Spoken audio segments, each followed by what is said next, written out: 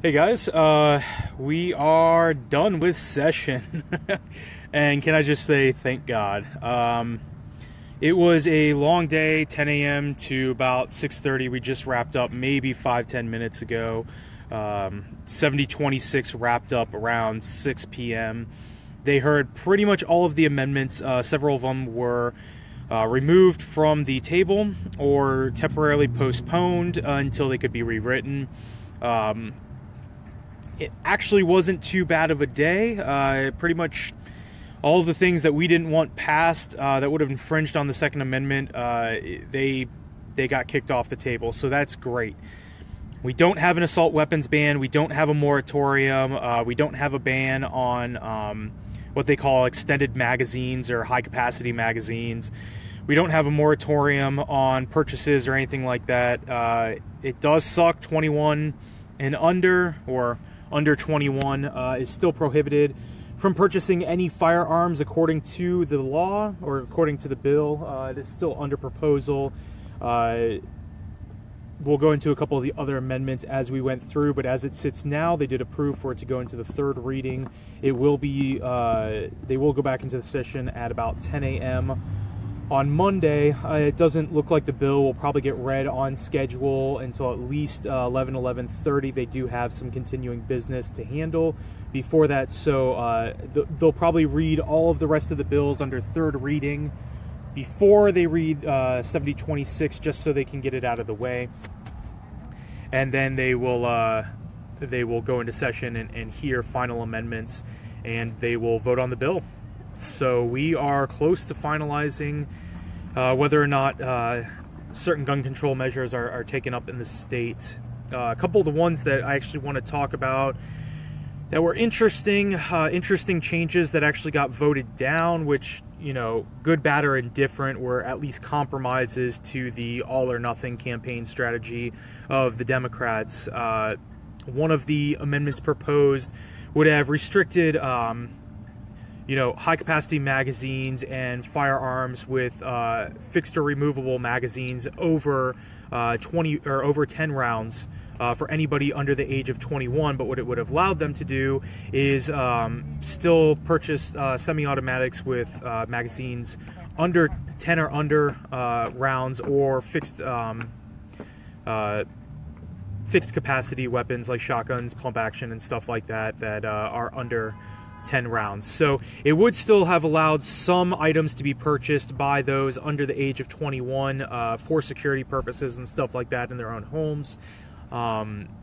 Since you aren't allowed to conceal carry a shotgun or a rifle, the presumption is that because handguns are still illegal for purchase under the age of 21, that you wouldn't have as they so-called youngsters or children running around with deadly weapons, as the people in the Senate like to call it.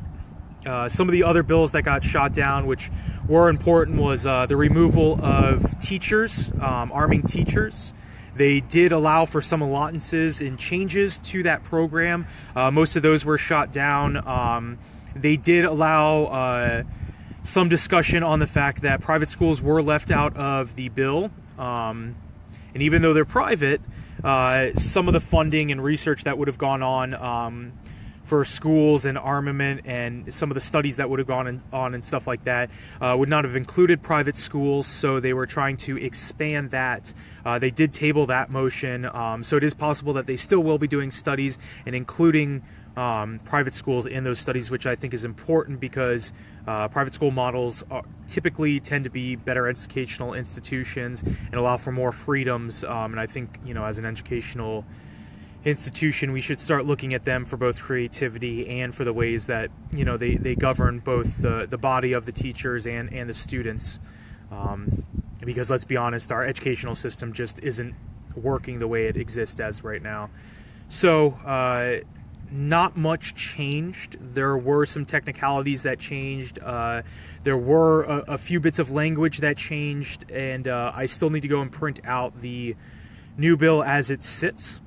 Some of the things that we need to be aware of with the rally that is going to be going on in Tallahassee tomorrow. Senators have until 5 p.m. tomorrow to submit all amendments for reading on the third reading tomorrow for the bill. So as I said before, there's 3 readings. There's one in committee, there's a second one where most of the amendments are introduced, and then you have a third reading as it sits. Any amendments adopted under the third reading automatically go into the bill without changes to the bill, and the bill is voted as is. So that's an important thing to distinguish, because we still have till tomorrow at 5 p.m. to actually talk to our senators and get amendments added to the docket so that they can be read on Monday and voted for. So that means everyone who is up here in Tallahassee tomorrow, if your senators are in their offices and they let us into the Capitol building, we will have a chance to actually go and talk to our senators and get them to adopt some measures that we might actually want in it. If not, I know for a fact that CBS, CNN, I believe NBC or MSNBC, one of the two, is here as well. I talked to a couple of the media press. We are getting good traction. There are a lot of people here in the Capitol that support it that aren't necessarily senators. The senators are looking at it politically and just trying to get something passed, because a lot of them are getting reelected, or a lot of them are kind of trying to do a compromise and stuff like that. But a lot of the staff workers that work here, a lot of the aides, a lot of the people who, you know, say from a civilian standpoint, from a citizen standpoint, they don't agree with what's going on. So there is support. I mean, our citizens, our constituents, the people that we represent, they believe the same things we do, but, you know, in the efforts of politics, obviously, laws get construed and, you know, ideas get thrown around and everything like that. So it's going to be important for us when we show up tomorrow. Let's look professional. Let's act as a group. Don't be aggressive. Don't yell at people. Don't scream at people. Don't call people out. Let's be professional. Let's get our ideas out there. You know, talk with information. Google search tonight all the facts that you can get and provide facts. All we've heard is emotional arguments over and over and over. Assault weapons ban. We need to ban them for the children. We need to ban them for our society. We need to ban them for all this. They're all emotional arguments. No one has provided any evidence that it makes it any safer. And the evidence that they did provide is contradicted by actual statistics. So I think it's going to be very important when we get here tomorrow that we actually provide a educated voice for people so that they can understand why it's important that we don't strip away these rights, that we make sure that when they pass laws like these, that they don't just throw together some trash bill, because this is going to affect thousands, if not millions, of Floridians, and this thing is going to pass soon. As it sits right now, I don't know that it has the favorability. I mean, these votes were close. We're talking about 20 to 17 votes on an assault weapons ban. We're talking about, you know, 18 to 19 votes on extended mag capacity, magazines being not allowed to be sold or owned and stuff like that. I mean, you're talking about serious policy changes that is going to affect the outlook of gun control in Florida, and Florida has been the model for many states on an effective gun control policy, because, you know, we don't have too much of an issue here. I mean, yeah, there's shootings everywhere. You go to Chicago, there's shootings. You go to New York, there's shootings.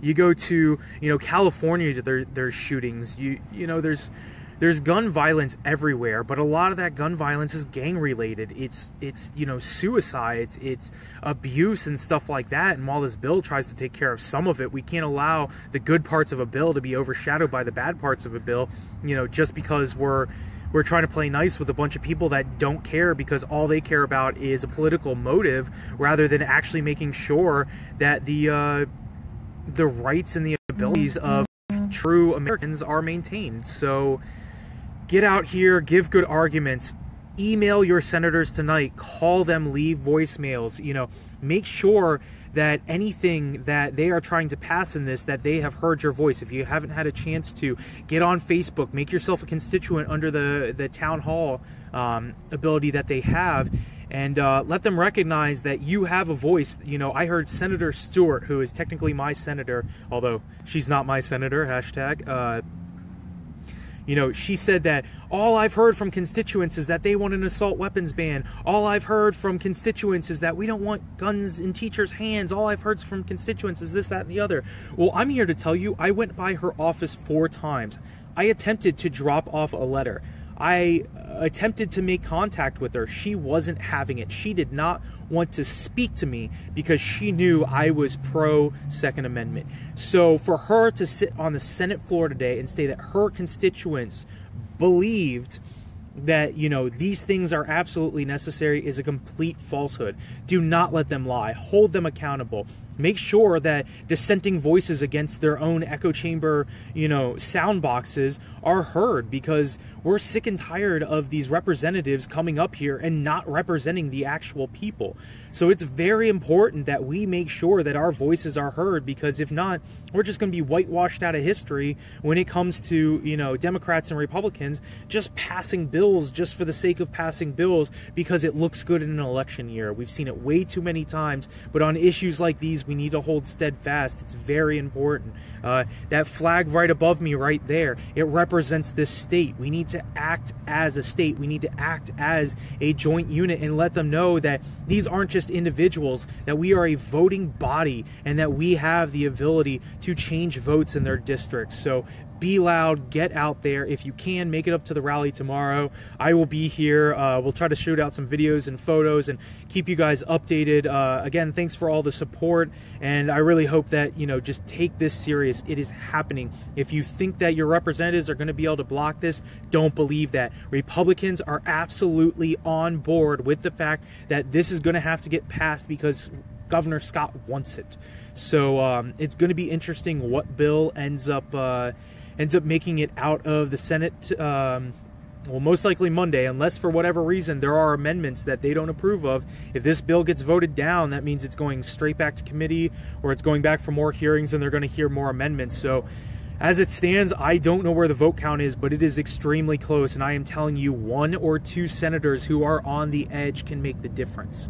So hit your senators up, make sure they know, and then let this thing go to the House. There's a much more favorable pro-Second Amendment group in the House, or at least I truly believe or hope that there still is. And if that's the case, then, you know, let's take it there, let's fight it there, let them add amendments, and let's. If this thing is going to get passed, let's make the least restrictive bill that we can get, and if we can, let's totally shoot this thing down and let's make them go to special session. Or honestly, let's just get this thing voted down outright. You know, that's all I can say. Get out there, be loud, make the difference. You are the difference. Light that torch, Libertarians. Light that torch, Conservatives. Light that torch. Let your senators know that you stand on principle and you're not just going to toe party lines anymore, you know, because it's necessary to get a vote. It's necessary to get your people in. No, it's necessary to get principled people in. It's necessary that your ideals are actually represented rather than just being, you know, whitewashed in the efforts of a political campaign. So be strong, be loud, be respectable, and let's make the difference, Florida.